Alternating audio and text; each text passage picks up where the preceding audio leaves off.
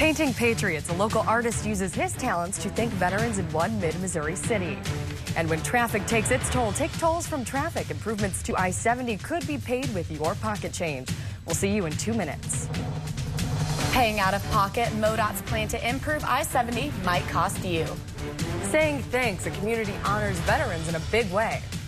And dreary weather couldn't stifle the Christmas spirit. KMU 8 News at 10 starts now. From Studio 8A, coverage you can count on in high definition. This is KOMU 8 News at 10. MoDOT is asking state lawmakers for the authority to rebuild I-70 and recover the costs using tolls. Good evening, I'm Danielle McCarthy. And I'm Heather Tremfiller. Missouri officials have agreed to a trade deal with China that would boost Missouri exports by $200 million. The deal calls for the Department of Economic Development to work with officials in Northwest China to increase exports over the next 2 years. This deal is just a drop in the bucket compared to the agreement Governor Nixon announced last month.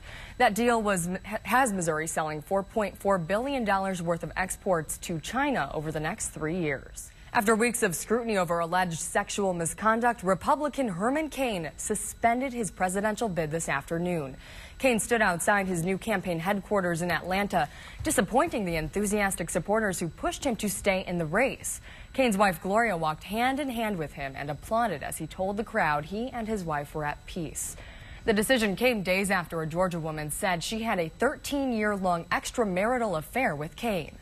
Residents in Jefferson City kicked off the holiday season today. Mother Nature may have rained on the Jaycees annual Christmas parade, but no one let that stop them from having a good time. Parade goers sought shelter under buildings, bridges, and umbrellas as they watched the parade. The Jefferson City Jaycees have been sponsoring the parade for about 50 years now.